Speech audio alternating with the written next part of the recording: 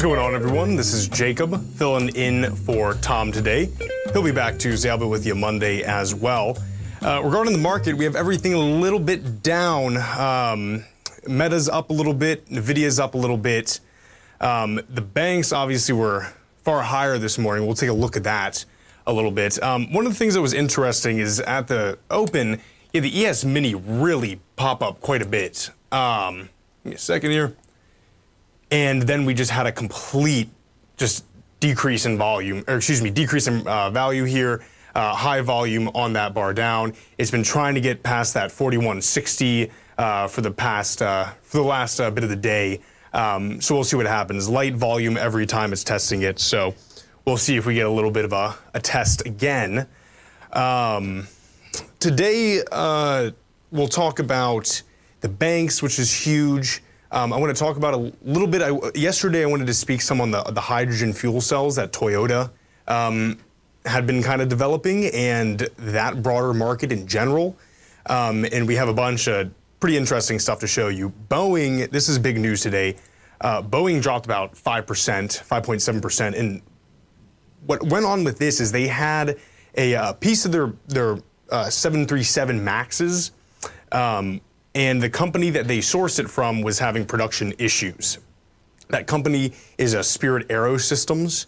As you can see right here, Spirit really took the dive today. Let's get it on a bigger time frame here. Going to yearly. So I mean, just massive volume down. There's a little piece in the back wing. It's not a safety issue, Boeing is saying, but regardless, it's going to. There's some theory or some talk that it's going to hinder their production numbers. So we'll see that comes to fruition on that end. However, Boeing is going with alternative suppliers. This is pretty bad for Spirit Aerosystems. You know, when you're such a small company like this and your major buyer is something like Boeing, when you fail, it's kind of hard to recover a little bit from that. Is this drop really meaningful in Boeing? You know, they might meet production targets, right? If they're using other suppliers, there's a chance they'll meet the production quotas that they have, and it's not a safety issue. This is a bit sad because, as you can kind of see from October of last year, you really had a lot of very attractive momentum building. I mean, you know, even the beginning of end of September, but of course, on the 26th and 25th, you had this really nice volume here. So this was it's kind of a shame for Boeing, but just if you hold this stock, just keep a lookout. I mean, I don't think this is going to really cut in too deeply.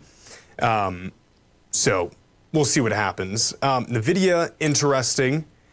Tesla, Elon Musk bought a bunch of their GPUs because he wants to get into the AI business. And he had made some conversation that I think he wanted to buy ChatGPT.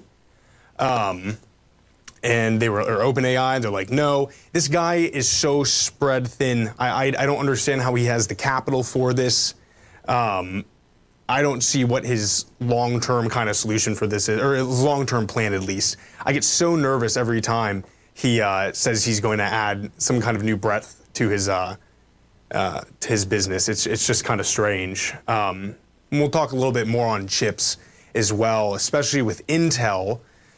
But first, I want to talk a little bit about the OPEC cuts. And I spoke about this yesterday, right? And this is interesting. This is kind of going in fully to this recession talk, right? So IEA says risk oil supply deficit and threatens economic recovery.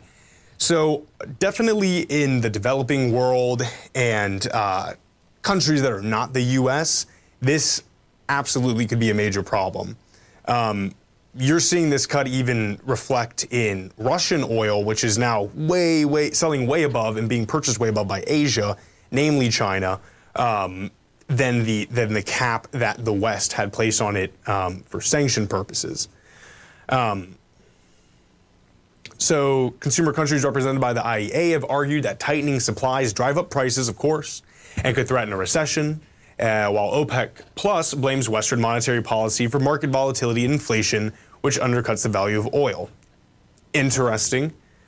Oil market balances were already set to tighten in the second half of 2023, with the potential for substantial supply deficit to emerge. See, the IEA saw 2023 demand a record 101.9 million barrels per day, up 2 million barrels per day on the last year, and on par with its prediction last month. And this kind of explains why this sanction that the West has tried to place on Russia isn't really going to fly. The IEA said it expected global oil supply to fall by 400,000 barrels per day by the end of the year, citing an expected production increase of 1 million barrels per day from outside of the OPEC Plus, beginning in March versus 1.4 million decline from the producers' block. So yesterday, what I was saying is I was looking at the CPI, and one of the major components that was pushing down the CPI was energy, right? And I was showing how there was a little bit of deployment from the strategic petroleum reserves done through March, and that all these kind of revelations with increasing prices and lowering, mainly lowering supply came in April. We're going to see a little bump in the United States. I think, though, what I wasn't looking at yesterday when I was saying that we might get a far higher CPI afterwards is, you know, one, obviously we're going to get the same amount that we were going to for the same price up until May. You have some major analysts saying, I mean, even the Fed, saying that there's probably going to be a recession. Recessions obviously drive down the price of oil because more people aren't moving around. It's not as in demand as it is when the economy is chugging along fine. Also in the same vein, you know, America has the, you know, we have the capacity to be the largest producer of oil if we aren't currently. I know it kind of flips sometimes, but you know, if anything really happens where it gets to a point where oil is getting way out of control, energy is getting way out of control, I do believe that something like increased production in the States will probably be a reality.